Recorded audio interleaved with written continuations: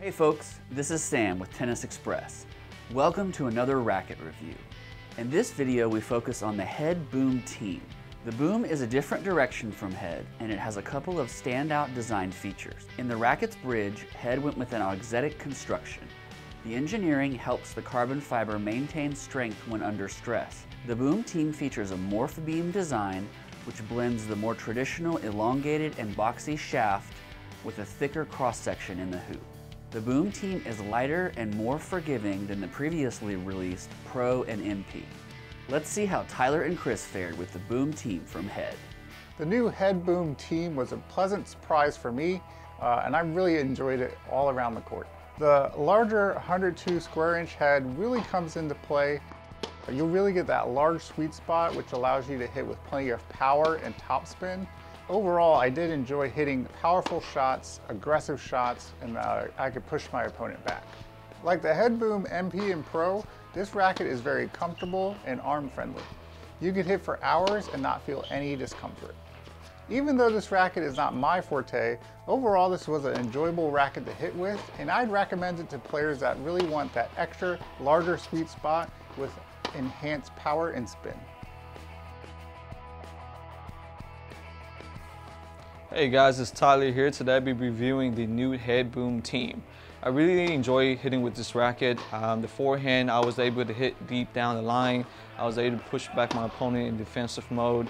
In terms of the backhand, I had to tone down a little bit just to keep the ball into play.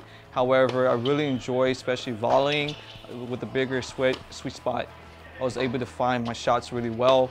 In terms of recommendations, I feel like this is a great racket for any juniors or transitioning adult rackets. I find that the weight of it, 10.2 or 10.1, is perfect for anyone who's looking for power, looking to switch to a new racket.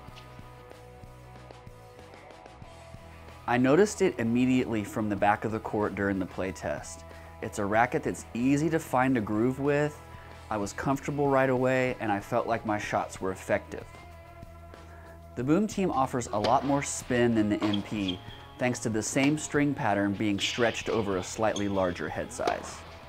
Typically rackets of a little bit of a larger head size, it's tough to get a good feel for the ball and get that dialed in control. I think with the Boom Team and the Auxetic construction in the bridge of the racket, they've done a really nice job. This racket's easy to get in tune with, and when you hit the ball inside the sweet spot, the feedback is really, really nice. I think because of the larger head size, shots up higher in the hoop are a little bit more comfortable, get a really, really good sound at contact, and it's particularly noticeable when you're trying to hit heavier second serves. You notice that extra spin that you're getting from that slightly wider string pattern. I recommend the Boom Team to any player that enjoyed hitting with the Boom MP or maybe the Boom Pro, but just wants a little bit more power, but still a pretty crisp feel that helps them feel dialed into their shots at contact. All in all, the Boom Team is a welcome addition to the Boom line.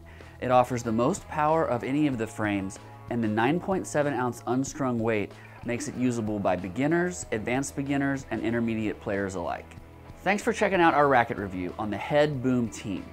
Check out the info below, and do not forget to subscribe so that you can see when we publish new videos.